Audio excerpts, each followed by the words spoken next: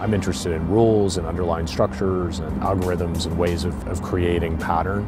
It's all sequences of light that are highly subjective. I take inspiration from all the systems found around the bridge. The movement of water, the sky, clouds, traffic, anything that's kind of kinetic, I use as inspiration for the pieces. We have 25,000 white LED lights, and they come on a cable, and they're separated by 1 foot from node to node. And then the suspender cables are 30 feet apart, so there's a large gap between them. What we've had to do is run power all across the bridge. We've also had to run a big fiber optic network, so we have a 1.8 mile long cable. The lights receive power, but they also need data.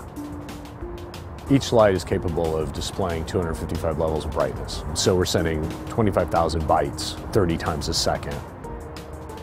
What we have now is a real-time control system which has multiple layers and sequences of lights. I can control brightness, contrast, speed on each independent layer, and then the layers are put together, and there's different ways of combining the layers, do all kinds of mathematical operations on it.